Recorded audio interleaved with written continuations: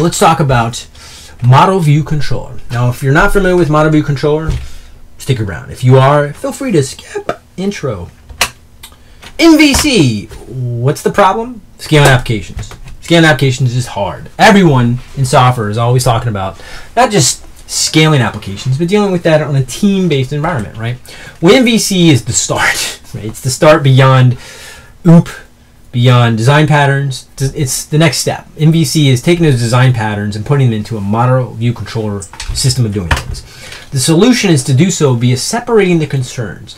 Data over here, GUI over here, app and business logic over here, right? That's really what MVC's value is supposed to do. The implementation is via model view controller classes, or context of MVC over here, MVC over here, okay? The normal way of looking at it is the classic triad. The view shows the model, but it doesn't update the model. The controller gives data to the view and updates the view and changes the view, and also listens for when the user clicks on the view and listens to events like submit buttons. The controller is the one who updates the model, right? So that's MVC in a nutshell. There's other iterations of it where, like the model itself, can be massaged to be put in a view either, and I'll get to those in a minute. The model is really data and state. It's really global data. If it needs to, some view needs to show it somewhere, or multiple views need to show it, it goes in the model. Okay. The model can also retain state of what state is the person in. Is it saved? Is it unsaved? Or a high score for a game. What is your score for this level versus last level? What are all the high score records, right? That could be the high score model. It retains all that. It has an API to interact with that data. At its most minute form, if you're familiar with Backbone, it's a great example of MVC. It's the observer pattern. So when this data changes, this code will look at that and say, hey, this changed here. So anybody can build on top of that and go, oh, okay, we have 50 views all listening for this change event on this particular thing. Backbone models do it where they have a change or a change : property, right? Very neat, simple, easy way to learn. The model is updated by the controller. So even though the model exposes methods, those methods to actually update, modify, delete, or change, create the data are called by the controller, okay? The view shows the model, but doesn't update the model. So the view can go, hey, the data changed. But it can't go, I don't like the data, I want to change it in this user form. That's not how it works. View is what you see and interact with. If you can see it on a screen and touch it and click it, or click it, it's a view. It shows data. It's basically a viewport on the model or models, right? The controller hears about when somebody taps or touches or clicks the view and responds to it or chooses not to, right? The view can also retain state, specifically such as tab bars, right? I'm clicked on the middle tab. What state are you in? The controller is like getting a response that the user wants to exit, but you're in the middle of the wizard. Are you sure you want to exit, right? The view is holding that state, not the model, okay? So that's another example where it can retain state.